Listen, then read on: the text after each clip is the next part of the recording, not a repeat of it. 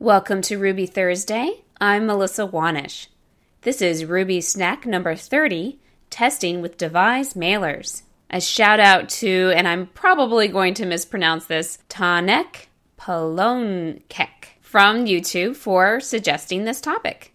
In this episode, you'll learn how to write a model spec for Devise mailers, making sure that an email is sent after an instance of a Devise model is created.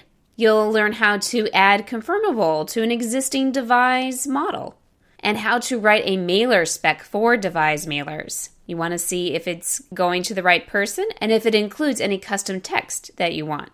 Finally, we will edit the Devise mailer to include that custom text. If you'd like to code along, you'll just need a Rails app created with a Devise model, or you can clone Ruby Thursday example app with this branch. That's Ruby Snack number 26. That was the last time that we used the Ruby Thursday example app in a Ruby Snack.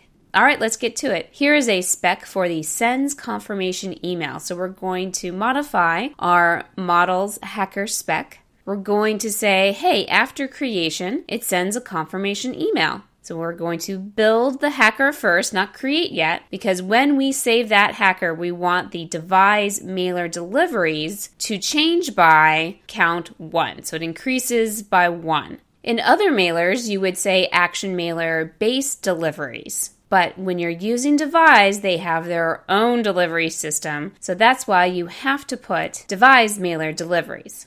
Opening up the app in your text editor, let's go to Spec.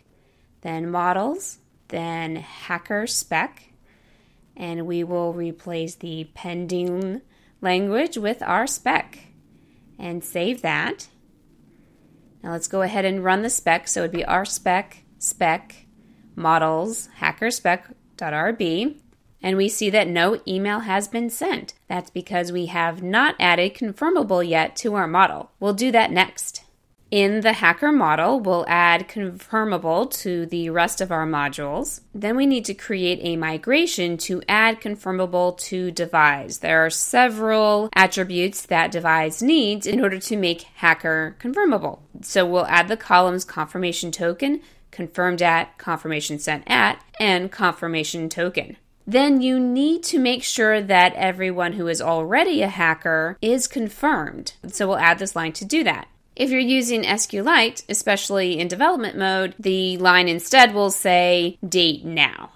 Then we're going to change a configuration because we're not going to be using reconfirmable. You would use reconfirmable if you want people to confirm, hey, yes, I am changing this email. I'm going to set it as false. Then, in order for the link in the email to work, you need to set up the host. For development and test, that will be localhost. For production, you would use the actual domain name. Back in our text editor, let's go ahead and open up app, then models, then hacker.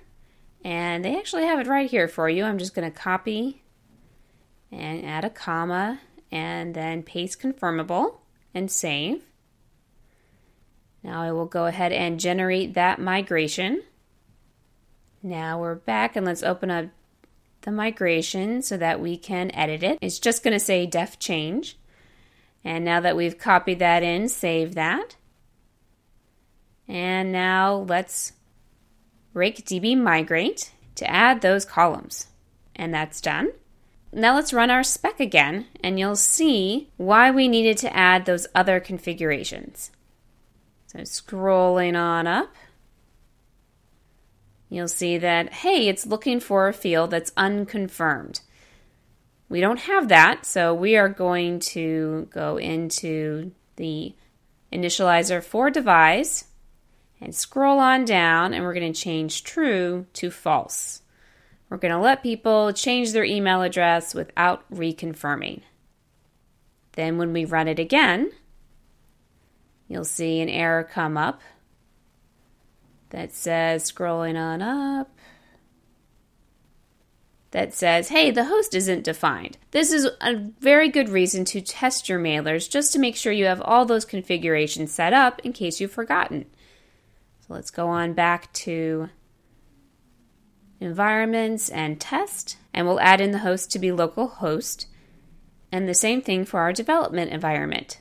Running the spec again, and it passes. Next up, let's test adding some custom text in the mailer. We have to create a new spec for Devise mailers. That's not auto-generated for us. So we'll just have it our spec describe Devise : mailer. This is how our spec is going to find the view that we're trying to test. We're testing for if it sends a confirmation email to the correct email with the custom text. We're going to create a hacker with factory girl. Then we're going to set a confirmation email to equal the Devise mailer deliveries last, so the last one sent. Then we'll make sure that the hacker email equals the confirmation email, which is an array, and the email is the very first thing in that array, so we'll say 0. Then we'll expect the confirmation body to have the content, as Picard says, engage. Since the rest of this example app is all about starships and crew members, so let's go ahead and put that in. We will go to closing up some stuff just to make it easier to see. Let's scroll on down to our mailers and under spec. And let's make that new file, and we'll save it as Devise mailers spec.rb. And now let's include the spec that we wrote and save that. Let's go ahead and run it, make sure it fails appropriately. And it does. It's not finding that custom text. To make it green, we need to change that view. So we're going to generate the Devise views. Those will also generate those mailers. Then we're going to include in the mailer for the confirmation instructions, we're just going to add the line, as Picard says, engage. Now we run that generator real quick. And now we find those views in our app. So views, Devise, mailers, confirmation instructions, and let's just add it right here at the top of the email and save. So now when we run our spec again, drum roll, it passes. That wraps up this Ruby snack on testing Devise mailers. If you are not already on my email list, head on over to rubythursday.com to sign up. The email list gets some special stuff from time to time. If you are not already subscribed on YouTube, click that big red button and do so. If you have any questions, leave a comment below. Thanks so much for watching, and I'll see you soon.